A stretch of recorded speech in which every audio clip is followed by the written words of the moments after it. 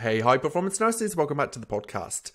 Today we're talking about, will I lose my nursing skills, my clinical skills, my knowledge if I leave and choose a different career, pathway, or even industry? And listen, I've been there, my friend. I have effectively left clinical nursing. Some might say retired from clinical nursing. I feel a little old when I say that. But I am somebody that has definitely stepped away from the bedside and do not intend on going back in the previous capacity that I was there in. And as I made that transition, the fear and the worry of will I lose my clinical skills is real. And here's why. Because like many of you, I've invested so much in my nursing career. Spent years at uni. I then did 10 plus years clinical practice. I've built my career up. I've invested in postgraduate qualifications, certifications, masters. I spent a lot of time and money and effort.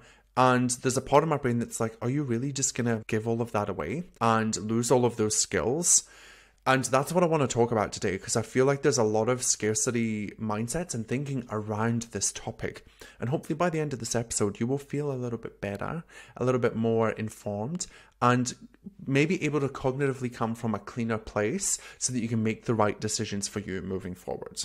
I think when we ask this question or we make a statement such as, I'm so worried to lose my clinical skills, we're stuck in the gap.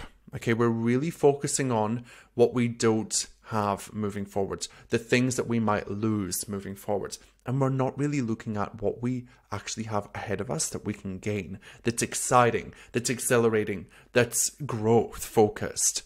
And that makes complete sense because our brains want us to stay safe and they want to keep us in a little comfortable cave, even if it's not that comfortable. Okay, so we've got to acknowledge that our brain has one job and one job only. It's to keep you safe at all times. And when you start thinking about a new job and you start thinking about moving to a role where maybe all of the skills that you've accumulated over the past few years are no longer a core foundation of that job, and there are new skills that you need to develop that you're lacking in or you don't have yet being the key word there, makes complete sense, right? That your brain's like, oh, I don't think I can do that. But what I want to acknowledge for you is that as humans, we have like this incredible superpower, which is our brain and its ability to be neuroplastic in nature. And what I mean by that is that when we learn something, our brain is so smart that it's always going to be there. That memory, that imprint is there. Every experience, everything we learn, everything we do with our hands, all of the practical applications of nursing, we have that stored in our brain. And neuroplasticity is about being able to rewire and reconnect and revisit those neural pathways at any point in time, in the present moment or in the future. We can't go back to the past because we're not time travelers yet. But you can reconnect with your skills from the past through neuroplasticity. Okay, you're like, what is Liam drinking today? What is happening here? I wanted to give you a couple of examples of this so that you can kind of think about where in your nursing life and career have you leveraged the power of neuroplasticity without you even really knowing it. And maybe using neuroplasticity as something that you can leverage or have confidence and trust in, that moving forward into a new role, these skills that you previously had that you think that you have that you think you're not going to use again, that they're still there. And that instead of losing them, you're evolving them. You're growing them. You're skill stacking. So last year, as many of you know, I was in Europe. I went on a holiday to Croatia and we drove from Croatia into this we drove from Italy into this cute little Croatian seaside village, and it was beautiful. But I had not driven for about 6 months at this point, and I had also not driven in Europe on the wrong side of the road ever. And if you're European, I'm sorry, but it is the wrong side of the road. So I was super stressed out. We needed to get from A to B, and it was about a 3.5 hour drive. And I thought to myself, what am I going to do? How am I going to do this? My partner couldn't drive because the Australian license wasn't recognized. So my British license was used. And I got into the car and I remember sitting there and I said to my partner, oh my God, I'm so scared. I'm so terrified. I feel like I've never been able to drive before. And bearing in mind, I've been driving for about 15 years at this point. So I'm thinking, oh my God, what the hell is happening? And I'm a pretty good driver, I think. So I get into the car and we're in this cute little Italian village, and Did I say Italy? Where were we going? It doesn't matter. Semantics, it doesn't matter. I can't remember. We were going from one location to the other. And it was beautiful and quaint, but it was very safe in the sense that there wasn't a lot of traffic. So the first problem was I couldn't even turn the car on because it was like this fancy automatic thing and like fancy modern car, but it was a manual gear stick. Anyway, I'm sitting on the wrong side of the car. The gear stick's on the wrong side. I don't know where everything is. My brain is freaking the heck out and I don't feel safe. And I think, oh my God, I better tell my partner that I love him because it could all end today. Very dramatic, but I don't know if you resonate with me. As clinicians, we always go straight to worst scenario thinking, and that is me 100% of the time. So I'm in the car and we are taking off and I stole the car, of course, and then I struggled to get it turned on again because I didn't know how to turn it on. But throughout this, my brain is digging deep in the archives of Liam's little brain and is trying to find these neural pathways. Oh, how do you drive again? How do you use the gear stick and multitask and looking in your mirrors? And what are the safety cues that you need to be aware of here? Like, let's increase our ability to neurocept and to see everything around us. Let's like open the window so that we can hear as well as see, just in case somebody comes from the wrong side. Like, let me utilize my partner so that I can make sure that we're not going to die today as we pull out of this driveway. And that's a great example of neuroplasticity in action.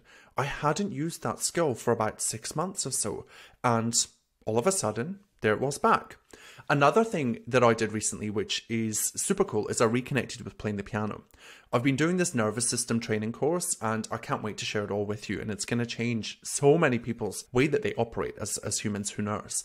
But one of the things was I was tasked with getting back in touch with play and being playful and creative in my life. And I am quite a creative person. One of the reasons I set up this brand and this podcast and the work that I do now is because I was lacking creativity as a nurse in the system. You can't put in a catheter creatively. You just can't do it. So you can, but you're going to get in trouble. So I do not advise. So I was encouraged to go and reconnect with the things that I love to do that are playful. And for me, it's playing the piano. And I love to sing. So I haven't played the piano for about 9 months or so. That's a lie. I did have a lesson with a French piano teacher, and that's a totally different story for a different day because it was hell. It was so horrible. However, I played once in the last 9 months and it wasn't very good and I didn't really get to play. So I got the piano delivered. It's an electric piano. It's awesome. And I can move it back to Australia. And then I'm sitting there at the piano and I'm thinking to myself, oh my God, I forgot how to play. How do I do this? And I started playing and it was a hot mess express. It was like, yeah, I was hitting all the wrong keys. The chords were not right. My brain was like, that's not right. My speed wasn't where it used to be. And I'm sitting there thinking to myself, oh my God, it's like I've lost my skill. But over the last few weeks, I've just been committing to sitting down at it. I walk past, I'm like, I'm going to play for 5 minutes. And I just jump on. And within like a couple of weeks, I'm back to where I was. I don't have all of my knowledge back, but I didn't go and do another course. I didn't go and look at how to play the piano again. I didn't watch YouTube videos. It was just buried deep within my brain. So I hope this helps you see that our brains are so friggin' intelligent and smart that when we say, I'm so worried that I'm going to lose my skills, one, we're lying to ourselves because it's like actually impossible unless we have a cognitive impairment. And two, it undervalues and underestimates how incredible that thing in your head is. Like, that brain is so friggin' smart. So I want you to think about a time where you have maybe parked a skill or parked something in your life and your career and then needed it later on and come and picked it back up. Now, the next part of this that I want you to talk to you about is how if you are thinking of taking a new pathway in your career, changing specialties, changing industries, building something online, we've got to get into this mindset of I'll figure it out. I will work this out. And this is why this is so important. And I've learned this to be true over the last 3 years in running this business and helping 400 nurses navigate their careers with this information, is that with an I'll figure it out mindset, we are allowing ourselves to see what is possible for us. And we are building trust and confidence and invalidating that we are actually able to do what we want to do. Like, we have the skills and the tools to be able to make it happen.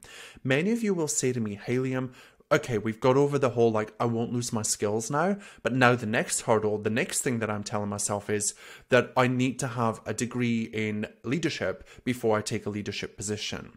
And I don't want you to go and get a degree. I don't think you need to get that cosmetic certificate. I don't think you need to get that ED postgraduate certification before you've ever stepped foot in an ED. Because listen, my friends, you need to have an I'll figure it out mindset. And not in a dangerous, out of scope of practice way, in a evidence-based, I'll figure it out. I'm super smart. My brain is super smart. I can draw upon my past skill base and I will work this out. More of us need to have that kind of attitude. And we do it subconsciously every day, but maybe we don't consciously think about it. We don't really think about, I am capable of figuring this out and I will make it happen. This has been a savior for me in my business, because when you start a nursing business, an online business, selling any kind of service or coaching or package, you need to understand that you are going to fail and that your brain is going to want you to quit because it's unsafe, because everything is new. You're drawing upon your previous skills, but there are so many skill gaps. So your brain's not only drawing upon its neuroplastic capabilities, but it's also needing to use its ability to learn something new and to grow a new skill base. So that I'll figure it out mindset is a non-negotiable when we are navigating a career change or a pivot like this. Now, one of the reasons why I wanted to talk about that is because in pivoting from this mindset of like lack and scarcity and like, I'm going to lose my skills, we need to move our mindset and really consciously think about this development or this pathway in our careers, like with a future focused perspective. Many of you will come to me and say, Liam, I work in ED and I really don't want to work in ED anymore. It's so stressful. I'm so worried all the time. I'm overwhelmed. I'm burnt out. And I hear you, my friend. And then I'll say, okay, so what's the goal? Where are you headed? And they'll say, well, I was thinking about becoming a cosmetic nurse. And I'm like, that's incredible. I love that goal. Okay, so what's stopping you? Well, I don't have this, I don't have this, I don't have that. And then they tell me, oh, and I'm so worried about losing my ED skills. And I'll say to them, hey, I totally understand. This is really valid. However, yet, how often do you think you're going to use your arterial blood gas analysis skills as a cosmetic nurse injector? Crickets. You're not going to use them. Those skills are no longer there. You don't need those skills as such. How many times in a cosmetic practice are you going to see a full-blown cardiac arrest trauma? Hopefully never, right? Hopefully never. Now, those skills are amazing because they're going to help you in so many other ways, but those particular skills are not of great benefit to you anymore unless you want to go back to ED. Many of us are so stuck in what we are currently living in our careers that we forget that where we're headed, we might not need those skills in the way that they help us right now. And that's fine. Let's normalize that. Let's acknowledge how many amazing skills we've got and then look forward and go, oh my God, I'm going to add another 10 to my toolkit. I'm going to skill stack on top of these. These skills are going to evolve and I'm going to use them because every skill is transferable, and I'm going to put my brain to work to figure it all out, and I'm going to see how I can apply them moving forwards. This is what makes a transition, a reinvention of your career possible. Okay, because whilst we're stuck in thinking that we cannot possibly ever lose these skills, we're going to be stuck in a job that we really detest and that we don't like for prolonged periods of times. So I'm sure you have lessons or experiences in your nursing career where you have been able to do this, where you have looked at your skill set and you've looked at a goal and then you've thought, okay, well, I'll figure it out. I can make this happen. Let me navigate this and move towards it, and let me start to identify and uncover what the gaps are, and I'll start plugging the holes and I'll start making it happen. Now, the third thing that I wanted to talk to you about was confidence in our nervous system. Okay. Again, I want us to not underestimate the power, these imprints that have been imprinted on your nervous system throughout your life and your career. Everything you do, everything you see, everything you hear, smell, touch, all the practical skills, all the cognitive theoretical skills are imprinted in our brain and our nervous system. And the one thing that I know to be true is that as nurses, our nervous system, for most of us, I'm going to say 99.9% of us, is highly stressed, our nervous system is kind of operating in fight or flight all the time, and we are a little frazzled as a community just because of what's happened over the last couple of years, because of the traumatic imprints that we've experienced through our careers up until this point. Some of us have had more exposure to traumatic incidents. And by traumatic incidents, I do not mean a fully fledged RTA, road traffic accident, with multiple casualties. I'm talking about the COVID pandemic. I'm talking about working short-staffed when you know it's really unsafe. I'm talking about being bullied in the workplace. I'm talking about anything that you've experienced, being called sister when you're a guy and you don't want to be misgendered because your whole career you've been misgendered and you've been hiding the fact you're LGBTQIA+. It's trauma. It's all trauma. So our body and our brain remembers. It is like this supercomputer that just collects and stores all of this information. So whilst that might seem a little Debbie Downer, it is the reality, and we're going to be talking more about that on the podcast, of a human life, especially a nursing human life. And what we want to do is we want to come from that high state of fight or flight, that stress response, that chronic stress response that we're conditioned into as clinicians, and we want to bring ourselves back to homeostasis, to safety. I liken it to like between the flags, right? Your patient's observations. When somebody's tachycardic, what are all the signs and symptoms that they're out of kilter? And then where do we want them to be? We want them to be back in homeostasis. The same is true for us when we're considering a career change. Our brain's going to go straight into fight or flight, into this hyper-arousal state. I'm so worried about this. I can't do this. I don't have enough. And our job is to bring it back, our nervous system back to homeostasis and to safety, so that we can then move forward and make really informed decisions. Because what I'm learning through the literature, the research, and through this training that I'm doing is that a stressed mind and body does not make sound decisions in any way, shape, or form. And when I learned that, I was like, oh my goodness. We as clinicians collectively are chronically stressed, and we're pretty much 9 times out of 10 operating from fight or flight. So what does that mean for our patients? What does that mean for our registration? What does that mean for our level of care? And we can't tackle that today, but I'm going to be diving into this a little bit more. I think it's such an important thing, a missing piece that we're not talking about enough. Whilst all of that is true, and our nervous system has all of these imprints, it also has all of the imprints of all the good things and all the things that have happened, and the trainings that we've received, and the knowledge that we've gained, and the skills and the practicality of the skills that we've been able to practically apply in our nursing practice. So we really then have to ask ourselves, okay, well, how do we build our confidence in the fact that I will be able to figure it out? And that comes down to the stories that we tell ourselves. That comes down to really tuning into self-confidence versus that external confidence.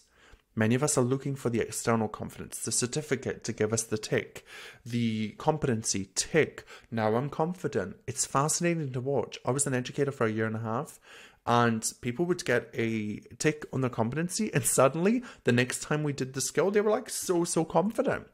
And nothing had changed. They just practiced it once with me, and then they got a tick on the page, and I said, well done, pat on the back. And then all of a sudden they were super confident. Now that's lovely, that's great. But we want to derive that confidence from internal, like our internal world. We want to create self-confidence.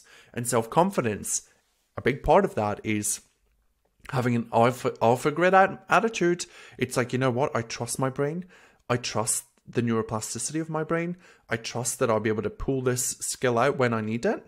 And I trust that I'm willing to give it a go and to work this out as we move forward. I think many of us think that we need evidence to prove that we should be confident, but we can just decide to be self-confident. And that's a really big part of navigating a change like this, especially when you're so worried about losing your clinical skills. Because if we have the confidence that we will lose clinical skills, because like, duh, of course it's going to happen, but actually I'm also on a trajectory where I'm going to gain even more clinical skills and be able to use the things from my past as and when required, you're winning, my friend. It's kind of like skills available PRN. Right? Your skills are on the PRN side of the med chart, and if and when you need them, they're there. But as you move forward, like you're getting like a little start dose of a new skill here, a little start dose of a new skill there, and then they become like regular prescription skills that you just use every day that are part of your regular daily occurrences. So I hope that resonates with you. I hope this episode has been able to help you understand that we are designed to be able to reconnect those neural pathways, to build new neural pathways through neuroplasticity, and to tap into the skills that we need in any situation to be able to deliver as a clinician, whether it's in the bedside or it's in an office. It doesn't matter. All of the skills that you've gathered up until this point are not a sunk cost. It's not a waste of time. They're the foundation that you're building an incredible career off of. I want to tell you one last story just to kind of reiterate this, and it's so funny. Well, it's not funny. It's a little scary actually. But the other day, me and my partner were walking to the gym, and it was dark. We're crossing the road, and at this intersection, there's a couple of different routes for cars to take, and there was this golden Labrador like running towards me, and it was pounding down the pavement, and it looked so excited. And my partner grew up in country, New South Wales, so he was like, don't touch, stray dogs, like nothing, don't do that. But I'm like raised in Scotland. I see a cute dog and I think, oh my God, a cute dog. And this dog's pounding down, but I was so close to the road that I thought, oh my God. And I went into this immediate state of like hyper arousal, clinician, as if I was in the ICU with a patient that suddenly had pulled the tube out and was going to like pull out the central venous line. I went into full action mode, hyper arousal, without me even thinking about it. I was just walking along, talking to my partner about our day. I saw the dog, and within about 2 seconds, my brain had dug into the depths of the ether of Liam's brain and had like the fight or flight response in full mode in action. I tried to stop the dog as best as I could, like got out of my way to stop the dog. Didn't stop the dog. The dog then ran onto the road. This car was coming, literally. It was like the dog nearly got hit. And I was like I was like, oh my God, screaming, like, please don't die, dog. And it's so funny to tell you that experience because my partner, his nervous system was totally different. He was stressed and worried, but he was just kind of like, okay. But it really highlighted to me that his brain and his experiences, he's not been trained to respond like that. But as clinicians, we are trained to respond to the slightest thing. And that was a pretty big thing. But we're trained to respond to the slightest little thing, to have these kind of hyper arousal states where we go into full protection, full like, let's solve this problem, let's do this mode. And often that can be to our detriment because in situations like this, where we are making an incredible change in our life and our career, we get fixated on the fear and the worry and the stress of losing a clinical skill, and we lose sight of what we're about to gain moving forward. So I wanted to share that with you because I just thought, oh my God, that was my fight or flight. That's so deeply ingrained. And it was funny because I thought to myself, that's why my partner, when I throw something at him, and I don't mean nastily, I just mean like if I throw him something to catch, he's like super slow, he never catches it ever. We have a joke about it. And I just think to myself, oh, that's actually why. Because I've been trained to like catch I remember in medical admissions and planning as a grad nurse, catching a patient. It was falling, like catching them and like literally running over, nearly breaking my bloody own back, but catching them. Do not do this. Please never catch a patient. Okay. Just never catch a patient. Just slowly guide them to the floor if you can, but do not catch them. Do not do what I did. But that's a fight or flight survival state response. And that is a neuroplastic memory that I have in my brain that I tap into as and when I need it. And I learned that skill years ago, and it could have saved that dog's life. Like maybe it did save that dog's life. Maybe that was a lesson that I needed to learn, was like the power of neuroplasticity. So I hope this resonates with you. I would really, really love to hear from you. I want to reinforce what this whole episode has been about, which is skill evolution, not loss. You're not losing anything, you're gaining, and it's all in your perspective. We've got to trust in our brain's resilience and its superpower and the adaptability of that mindset of, I will figure this out. And I would love, love, love to hear from you. I'd love to hear from you if this has changed your mind about being fearful, about losing skills. And maybe you're still at the point where you're still fearful, but if you've gone through this episode and you're still fearful, this is not the real problem. There's something else that you're telling yourself that you haven't uncovered yet. So maybe journal on that and do a little bit of thinking around it. And I'd love to hear it. Drop into my DMs at High Performance Nursing and we can chat about it there. But otherwise, I will see you next time. Remember, you will not lose your skills. You have only got things to gain as you move forward, my friend. I'll see you next week. Hey, thanks so much for listening. I'm so privileged that you spent your time with us here today. Hey, can I ask a favor? If you know someone that would benefit from this podcast episode, please share it with them. The more you share, the more we get in front of amazing nurses and we're able to help them see that nursing on their terms across their career is totally possible for them. So I'd love if you could do that. Now, I will see you in the next episode next week. Until then, let's make this year the year that you nurse on your terms. Are you ready? Let's do it.